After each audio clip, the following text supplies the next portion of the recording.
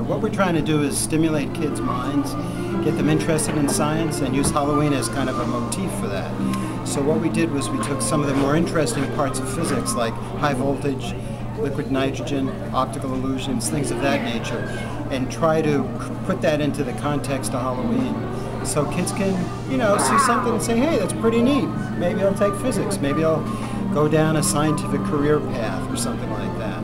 So the idea is just to get the younger kids interested in science. That's really it. Hold on, guys. Hey, we need to use it. All right, now go ahead. We already have one. We already have one.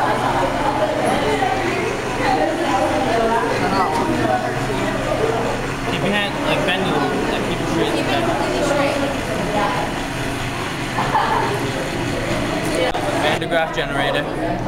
And then these started spinning, and they made electrons, which attached the teeth inside here, that then they disperse onto here. And then the negatively charged Rice Krispies started flying off because they wanted to get away from each other.